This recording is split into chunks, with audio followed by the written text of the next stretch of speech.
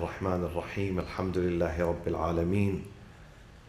الحمد لله الذي يجيبني حين أناديه ويستر علي كل عورة وأنا أعصيه ويعظم النعمة علي فلا أجازيه. نحمده ونسبحه ونقدسه على آلائه ونعمائه، ونشهد أن لا إله إلا الله وحده لا شريك له، إلها واحدا أحدا فردا صمدا قيوما، نؤمن له بالربوبية ونقر له بالعبودية. من يهدي الله فهو المهتدي ومن يضلل فلن تجد له وليا مرشدا.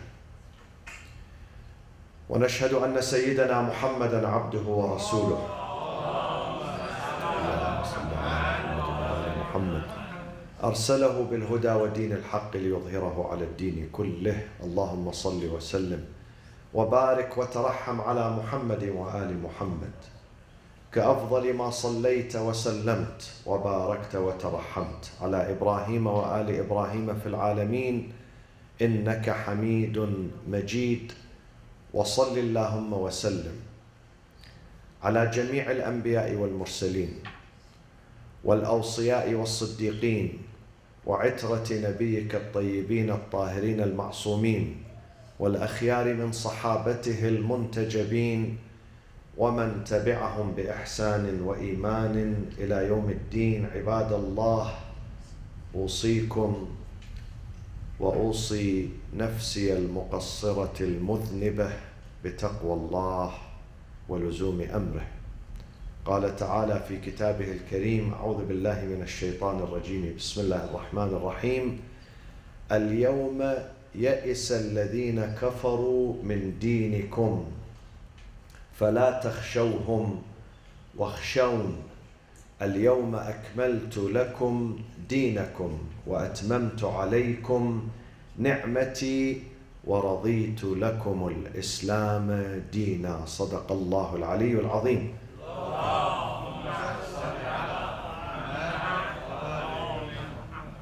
Congratulations on the occasion of Al-Ghadeer, the greatest Eid in the sight of Allah subhanahu wa ta'ala, Eidullah al-Akbar, which is today the 18th of the month of the Hijjah. And Alhamdulillah الذي شرفنا وهدانا لولاية الإمام أمير المؤمنين عليه الصلاة والسلام. We give thanks, endless thanks to Allah subhanahu wa ta'ala. We sanctify Him for finding us worthy of receiving His ultimate gift, His ultimate blessing, and that is the wilayah, the guardianship, the leadership, the imamah of Mawla al-Muttaqeen, Mawla al-Muwahhideen, wa Amir al-Mu'mineen, Ali ibn Abi Talib alayhi salatu wassalam. One of the most influential transmitters of hadith, muhaddithin, in the Sunni tradition. His name is Al-Muttaqi al-Hindi. He has an encyclopedia of hadith, more than 40 volumes of hadith. And the name of that encyclopedia is Kanzul Ummal, very famous within the Islamic circles. In his book, he narrates this hadith on behalf of the Prophet sallallahu alaihi wasallam.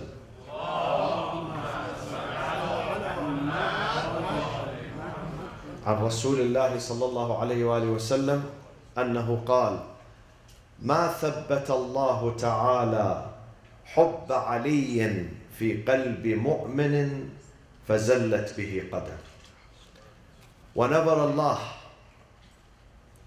installs, ثبت installs, firmly installs the love of Ali ibn Abi Talib in the heart of a believer, that believer, that person would never slip, would never go into the wrong direction. فَزَلَّتْ بِهِ قَدَمٌ. Moreover, the hadith says, إِلَّا ثَبَّتَ اللَّهُ إِلَّا وَثَبَّتَ اللَّهُ قَدَمَهُ عَلَى الصِّرَاطِ يَوْمَ الْقِيَامَةِ. When Allah installs the love of Ali in his heart in this life, and he embraces this love and this guardianship and this loyalty to Ali ibn Abi Talib, then his journey in the hereafter is also safe, and Allah will strengthen him and consolidate him on the path of the Sirat, on the day of judgment. This is the real gift from Allah. I mentioned last night briefly, very briefly at the end of the tafsir, that sometimes Allah subhanahu wa ta'ala gives various gifts to various people. Sometimes Allah gives intelligence to some people. Sometimes Allah gives money and wealth. Sometimes Allah gives fame. Sometimes Allah gives family and children and grandchildren. Sometimes Allah gives property and land. Sometimes Allah gives influence and government and position in the community. These are gifts. But Allah saves His greatest gift and the special gift to special people.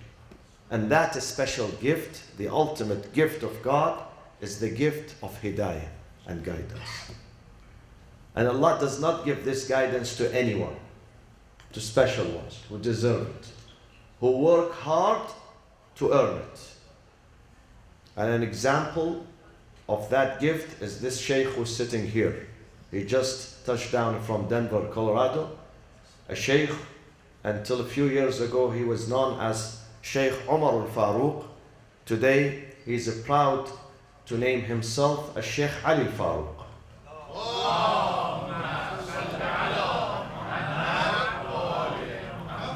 Sheikh Ali, he hails from a prominent family in Mosul, in northern Iraq. And during his course of studies, his father sent him to study abroad. He went to Medina. He arrived late. So they said to him, you have to wait 1 year until we admit you into the Wahhabi institution. He went to Jordan. He arrived late. He went to Damascus. And in Damascus, in Syria, he will mention the story tomorrow, inshallah, during the celebration of Al-Ghadeer here, where I ask you to come here, inshallah, to listen to his experience, to his journey, how Allah subhanahu wa ta'ala guided him and changed his direction 180 degrees. 180 degrees. From being someone who could not tolerate to hear the name Shi'a or to see the Shi'a, into someone who is a scholar in the Shi'a tradition today, alhamdulillah. This is the gift of Allah. The gift from Allah subhanahu wa ta'ala for those who are sincere. I mentioned the story here last night as a story briefly. When I was leaving, a lady came to me with tear in her eyes, right here at the entrance. She said, I have a similar story. My name used to be Aisha Faruq. Now I am Fatima Faruq. Last night here. So these are gifts. These are gifts, special gifts for special people. And we have to appreciate. Sometimes we take this gift, we who are born Shia, we take this gift for granted.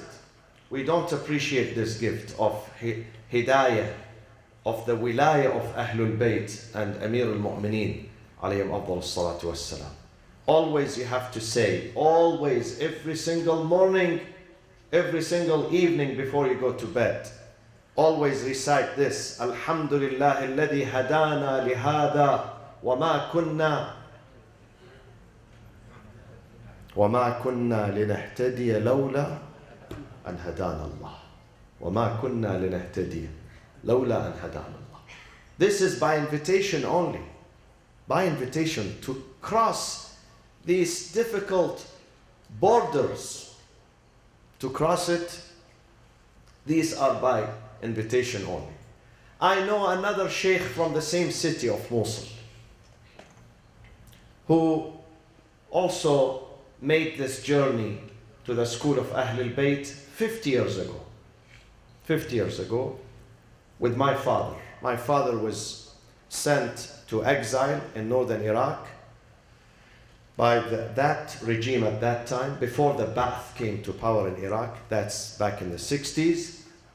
So, لَرُبَّ ضَارَّةٍ نَافِعَةٍ. Sometimes you think that something bad is happening to you, but then Allah knows. Allah is designing something good, a good outcome. My father was sent into exile to different cities in northern Iraq so they would punish him, keep him away from his family, from his city. They sent him to Zakho, northern Iraq in Kurdistan. They sent him to Tikrit and then to Mosul. And there in Mosul, his job is to preach the word of Ahlul Bayt, the message of Ahlul Bayt. So one of the young people there in his early 20s, he was debating with him. He comes from a prominent family in that city. And within a few nights, he found himself to be guided to the school of Ahlul Bayt. He says to me, that man, he tells me the story. Now he's in his 70s, almost 70s. He tells me, when I accepted the school of Ahlul Bayt, for 1 year, I still had some doubt in my heart. I still had some doubt. That is it really logical that all those people around me, my family, some of them are very learned scholars. They could not find the fact, and I am among hundreds of thousands of people in my city. I am the only one who found the fact. This thing really bothered me a lot. Am I really on the right direction, or I am being misled? He said, although I was Shia, but still I had a residue in my heart, some doubt. So he said, we had a scholar, Alim, a pious scholar in the city of Mosul. I decided to go and ask him because I trusted his opinion. This man is a man of God, a pious man, righteous, he has taqwa and wara. I said, let me go to this man and ask him. So I went to the mosque and I said to him, after the prayers, I did the prayers with him, behind him. After the prayers, I came to him, I said to him, Shaykhana, I'd like to have a private session with you, with no one there. He said, yes, come to my house. So I went with him to my house, to his house. And I said, this session is very confidential. I don't want anyone to know about it. The Shaykh said, yes, my son, what is it? Tell me. He said, I was very hesitant. Should I tell him? He would be mad at me. He would be angry. But I said, this is why I'm here. This is my last resort. I want to know his opinion because I trust him. I said to him, Shaykhana, please, don't get angry at me. Allow me to speak. He said, yes, my son, tell me, what is it? Have you done something wrong? I said, no, I haven't done something wrong. But for the last year, 12 months, I changed my madhab to the school of Ahlul Bayt, the Shia. And I just wanted to see whether I did the right thing or the wrong thing. He said, the Shaykh immediately, he stood, he went, he shut the door, he shut the windows, he came back. He said, my son, can you tell me about your family? Who's your father? Who's your grandfather? So I mentioned, my father is this and that and my... So he knew my grandfather, he knew my family very well. He said, I know your family, I know your father very well. I'm going to tell you something, don't share it with anyone. As long as I'm alive, don't share it. My son, what you did is right. The rightful madhab, al-madhab al-haq, huwa madhab ahlul bayt alayhim afdal salatu wassalam. And I am myself, I am Shia, but I hide it. Nobody knows, because if they know in my community, they will murder me the same day. The same day, they will murder me. So stay on this path. This is the right path. Stay, be strong, be proud, and be assured that what you did is the right gesture. This is what I heard from this sheikh who is also from Mosul. And now he's in Iraq. Right now he's in Iraq. So, Alhamdulillah alladhi hadana lihada wa ma kunna linahtadi lawla an hadana Allah. Another story, I prepared something, but I am saying something else. Yeah. I am not reading from my notes, I am reading from my heart now. I conclude with this story because today is Eid al-Ghadeer. You know Dr. Mustafa al-Duraini. He has been here a couple of times, and he was heading the Salafi direction in America, in North America, not just America, but North America. And he tells me, Dr. Duraini, he tells me that I was researching for so many years, quietly. I did not share this with anyone. Secretly and quietly, I was reading and researching. And then I reached a stage that this is the right madhab. This is what Allah subhanahu wa ta'ala is asking me to do and to follow. The school of the Prophet and Ahlul Bayt alayhim salatu wassalam. But I did not declare that. I was hiding it only between me and my Lord. Nobody knew about it. No one. None in my family, none in my community. Until one day, and I was hesitant, should I say now I am Shia or not? Until one day, I read an article. There is an electronic newspaper. I follow this popular Arabic newspaper. There was an article defaming and attacking the school of Ahlul Bayt, and saying all sorts of this, typical nonsense, that they have different Quran, they are hiding their Quran, they hide their belief that Ali is the messenger, not Prophet Muhammad sallallahu alaihi wasallam. They don't pray, they don't this, they face Karbala, and their Qibla is not Kaaba, Karbala. And you know the rest of the cliche that we hear it all the time. He says, I read this article. On that day, Allah gave me the strength, the energy, the wisdom, the power to counter that article. So I started typing that what you are saying, I was rebattling this, the writer of this article. I said to him, this is not true. The Shi'as are Muslims. They follow the Prophet ﷺ. They follow the guidance of the Prophet, the wasiyyah, the will of the Prophet. And they follow the school of Ahlul Bayt. Their Quran is the same Quran. The Kaaba is the same Kaaba. They perform the prayers, this and this and that. And I sent the article. I said, Bismillah ar-Rahman ar-Rahim, I will send this. And they have to publish it, of course. And I asked the editor, I said to him, if you are a real Muslim, you have to publish this response in the same page. So it went. After a few minutes, they published it. Alhamdulillah. Then I realized, oh, and he says, at the end of the article, I said to him, what you said are all wrong accusations, what you said, and I am Dr. Mustafa al-Duraini, I am proud to declare أشهد أن لا إله إلا الله وأشهد أن محمد رسول الله وأشهد أن عليا ولي الله. And I sent the article. I sent it. They published it. I realized after few hours that today is the day of 18th of the Hijjah, the day of Eid al-Ghadeer.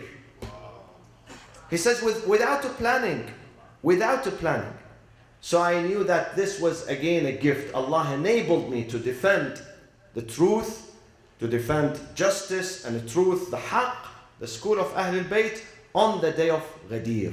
This is 4 years ago. 4 years ago.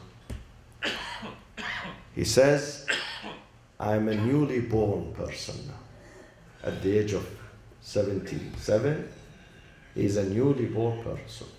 And he's right. He's right. Newly born. Because life is not about food. It's not about drinks. It's not about having a house or children. Life, the essence of life, is about following the truth. If you are not following the truth, your life is wasted. Your life is wasted. The day we start counting that this is my real life, the day when we start following the truth and putting the truth, the haqq, above all other considerations. No word of thanks is sufficient, is enough towards Allah subhanahu wa ta'ala for this gift that He had bestowed on us. The gift of imama and wilaya. The gift of imama and wilaya. And I have seen those who change. I've seen them. I've seen many of them. Many of them. In America, in Europe, in the Middle East. Men, women. How they become devout. How the wilaya of Ahlul Bayt changes their entire being, their entire perspective, their entire life. Their entire life. We ask Allah subhanahu wa ta'ala to enable us to be the true servants, inshallah, of Islam, of the Prophet, of the Holy Quran, and the true servants of the true followers of Ahlul Bayt, alayhim afdal as-salatu was-salam. Man mata ala hubbi ali Muhammad, mata shahida. Mata shahida. A person who dies where his heart embraces the love, the loyalty, and the fellowship of Ahlul Bayt, he is granted the status of a martyr, shaheed. And then the Prophet sallallahu alaihi wasallam, I conclude with this hadith on this day. The Prophet sallallahu alaihi wasallam says, "Unwan صحيفة المؤمن حب علي ibn Abi Talib."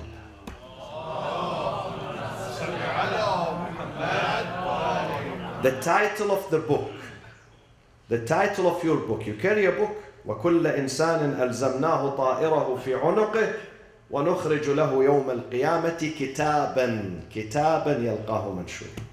The title of that book is the love you have to carry. If you want your book to be accepted, at the cover has to carry the title حب علي ibn Abi Talib عليه الصلاة والسلام. بسم الله الرحمن الرحيم والعصر إن الإنسان لفي خسر إلا الذين آمنوا وعملوا الصالحات وتواصوا بالحق وتواصوا بالصبر. صلى الله وسلم على سيدنا محمد وأهل بيته الطيبين الطاهرين.